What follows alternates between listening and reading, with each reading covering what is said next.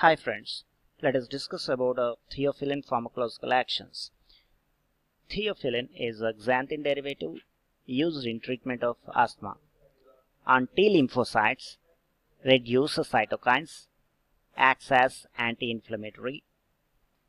It also reduces mediators released from mast cell and macrophages. H.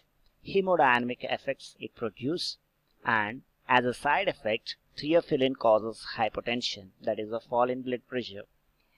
It reduces leakage from endothelial cells. As a second effect, it increases the release of endogenous catecholamines. P. Theophylline inhibits an enzyme, phosphodiesterase, leads to the increased intracellular CAMP levels that causes bronchodilation.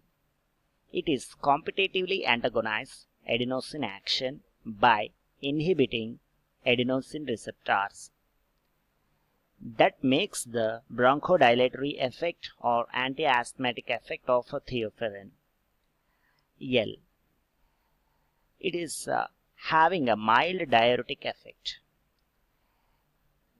Theophylline is having immunomodulatory effects and also interferes with the calcium channels and reduces the free intracellular calcium ions so that it calms the cell.